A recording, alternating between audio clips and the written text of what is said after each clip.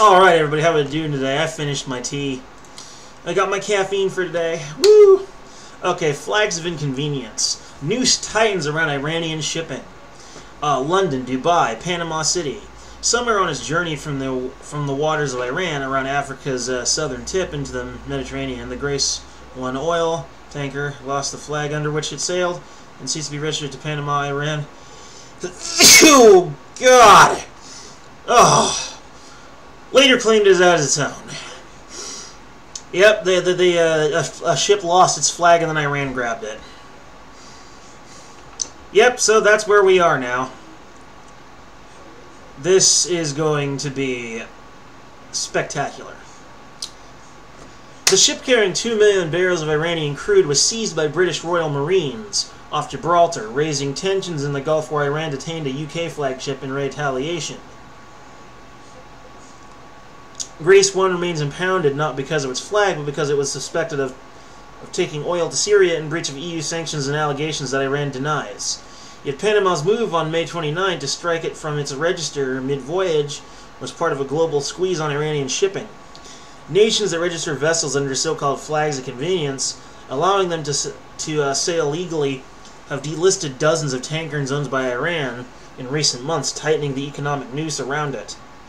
In the biggest cull, Panama, the world's most important flag state, removed 59 tankers linked to Iran and Syria earlier this year, a decision welcomed by the United States, which wants to cut off Tehran's vital oil exports.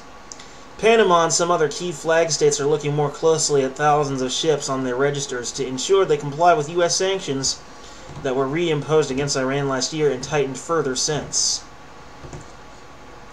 A Reuters analysis of shipping registry data shows that Panama has delisted around 55 Iranian tankers since January.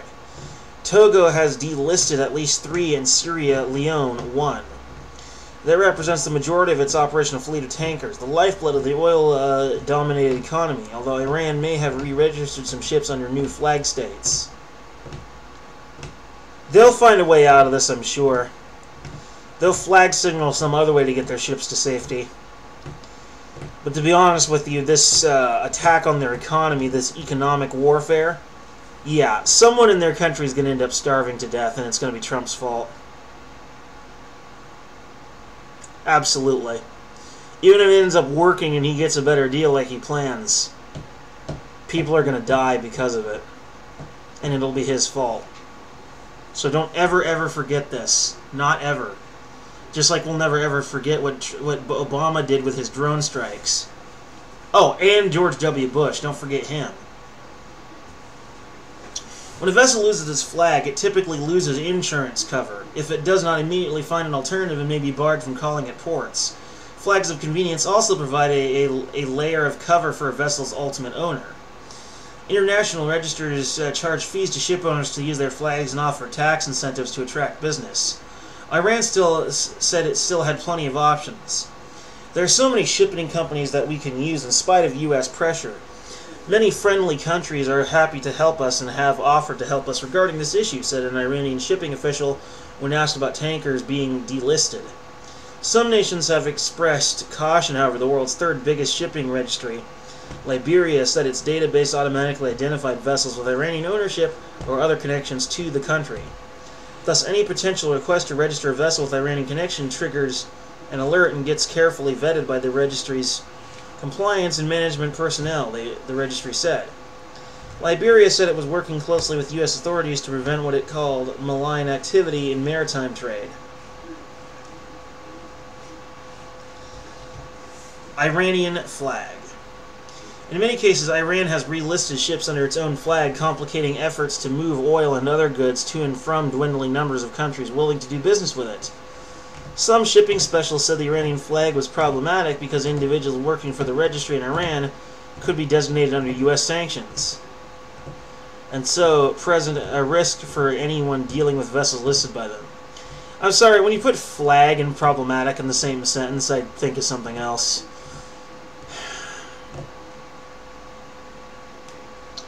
Most insurance companies or banks will not be able to deal with the Iranian flag as it is in effect dealing with the Iranian state, said Mike Salthouse, Deputy Global Director with Ship Insurer of in the North of England P&I.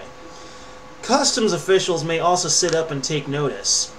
One of the problems with an Iranian-flagged ship is that there is a 50% chance that a customs officer will undertake a search, which means the cargo will be delayed, said a UN sanctions investigator who declined to be named.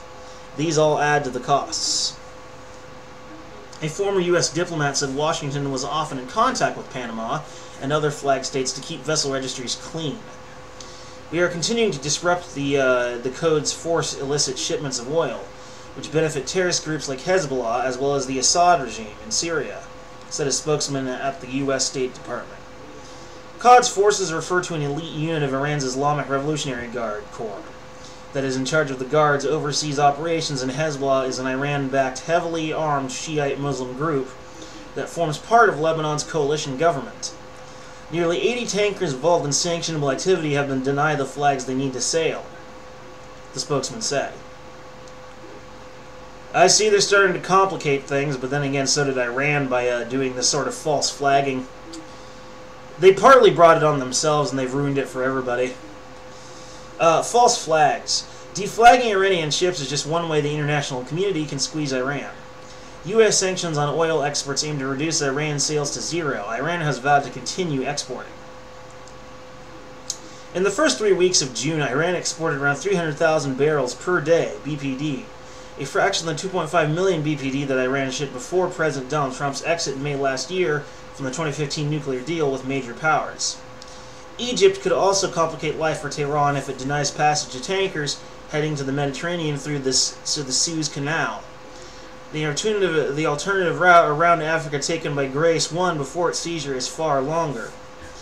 Definitive shipping data showed the Masal, an Iranian-flagged oil tanker anchored in the Suez Canal's waiting zone on July 6. It stayed there until July 12th, when it began to sail south. It exited the Red Sea on July 17th and docked at Larak Island, Iran on July 23rd. Two Egyptian intelligence sources told Reuters that the tanker was halted in the Red Sea in July by authorities without anyone knowing the reason. A second senior Iranian government official involved in shipping declined to comment when asked about the Masal. The Suez Canal Authority spokesman said Egypt did not bar vessels from crossing the canal except in times of war. In accordance with the Constantinople Convention, he declined to comment further. Truth be known, Egypt is Egypt in name only. The original nation called Egypt, or ancient Egypt, died a long time ago. The current state is more of a namesake. That's just an aside. But all in all, I'd say, like I said, Iran has complicated things by the misflagging of ships and false flagging in order to get their ships out. They've complicated things heavily. And now other countries might face a portion of the sanctions placed against them. Well, I guess what they say is true. Misery loves company. So good job, Tehran. Way to go to be a capital of the world, right? Britain tightened the screw when it seized the Grace 1 supertanker on July 4th, accusing it of violating sanctions against Syria. 2 Iranian-flagged ships have been stranded for weeks at Brazilian ports due to a lack of fuel, which state-run oil firms Petrobras refused to sell them due to U.S. sanctions. 2 more Iranian ships in Brazil could also be left without enough fuel to sail home. A recent incident of Pakistan's coast last month points to the lengths Iran has gone to in order to keep trading. The Iranian cargo carrier Hayyan left from the Iranian port of Bandar Abbas on June 3rd and set sail for Karachi on Pakistan's court, according to ship tracking data from maritime risk analyst Windward. On June 7th, it changed its name to Mary 2 and its flag to that of Samoa. The data showed as it made its way toward Karachi port. 6 days later, the vessel conducted a ship-to-ship transfer of its unknown cargo further up Pakistan's coast. The ship then returned home, changed its flag back to Iran, and its name back to Hayyan. Imran Ui Haq, spokesman for the Pakistan Maritime Security Agency, said they had no information when asked about the Iranian ship's activity. I'm wondering, when they changed the ship's flag and identity, do they do it like the same way you see like in a movie, or like the cool spy car that suddenly flips its license plate into another license plate? Or did they like actively get down there and scrub the name off, or do they not put the name on the side? So they made the ship appear Samoan, and called it Mary 2, completely disguising the ship so people wouldn't realize it's Iranian. And as I said, they're making things worse for everyone else. And God only knows what Samoa would have to say about this situation. I can't imagine they'd be too happy if they realized what was going on. Trust me, you don't want to see an angry Polynesian. I've seen it. It's a truly frightening sight. You don't want to see it. Believe me. Iran has frequently used ship-to-ship transfers to move oil and oil producers into U.S. sanctions where were reimposed. Shipping data also show that a separate Iranian-owned cargo ship, the Ya Haidar, has been sailing around the Gulf and reporting its flag as that of Samoa. Samoa denies allowing Iran to register any ship under its flag.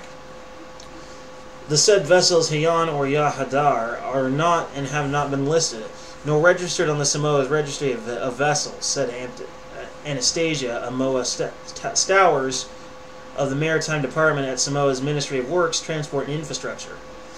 Given there are currently no Iranian ships listed on Samoa's registry, there is no action to delist a vessel. Additionally, there has never been any Iranian ships listed on Samoa's vessel registry, previously and at present. Amoa Stowers said Samoa was a closed registry, meaning that any foreign vessels flying its flag was doing so illegally. The second senior Iranian government official involved in shipping declined to comment when asked about the two vessels. A spokeswoman with the International Maritime Organization said the UN shipping agency had received information from Samoa, which has been circulated to member states. Yeah, so obviously Trump's maximum pressure campaign isn't working too well, since apparently Iran's trying to find ways around it and still sell their oil. Will they cave? Trump is really going to have to cross a line if he wants them to give in to his maximum pressure. A line that I say again would result in starving children. So next time you see starving children in Iran, just imagine Trump's face kind of floating over the image, smiling. That's an image for your nightmares there, folks. It's gonna happen. It's within this country's history. I agree, America is the greatest country in the world. If you're a natural-born citizen or legal immigrant. But if you're one of our enemies overseas, you're basically screwed. Anyway,